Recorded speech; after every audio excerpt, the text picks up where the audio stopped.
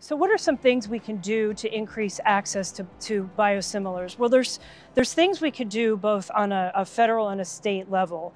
For example, we can work with the Centers for Medicare and Medicaid Services, which we're currently doing, to look at options in Medicare Part D and work with plans to make it easier and more efficient for patients to get biosimilars, removing some barriers that currently exist to potentially getting biosimilars. And some of those barriers include, for example, requirements to have a prior authorization for the use of a reference biologic, but then also for the biosimilar itself. People should be able to go right to the biosimilar if that's the appropriate agent for their treatment.